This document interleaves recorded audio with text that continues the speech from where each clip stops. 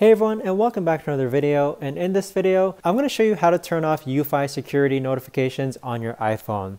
Now this video is going to be particularly useful for individuals. Let's say that you no longer want to see Eufy security notifications on your iPhone.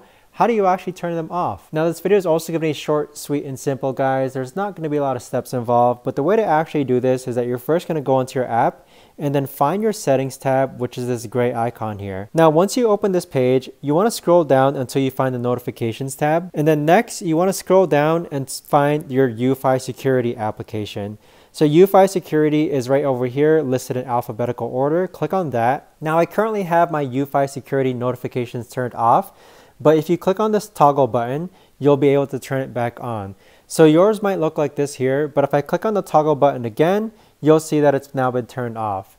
But that right there, guys, is the best and easiest way that I know of to actually go ahead and turn off notifications for your Eufy security on your iPhone.